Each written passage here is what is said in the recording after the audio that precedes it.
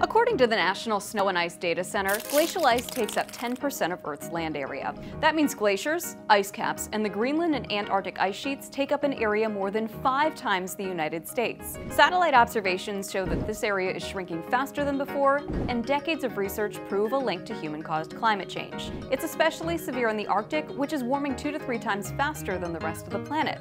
Arctic ice has melted enough to reveal entire new land masses near Russia this past summer. Small mountain glaciers are also shriveling away as warming winters lead to less snowfall. Researchers in Switzerland estimate that Central Asia may lose all of its glaciers in the next 30 years. That threatens many already endangered wildlife species, but it could be a big problem for humans too. If global ice shrinks by just 0.5% its current level, the global sea level would rise about 10 feet.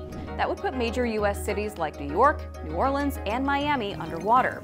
Scientists currently expect sea levels to rise 2 to 7 feet this century.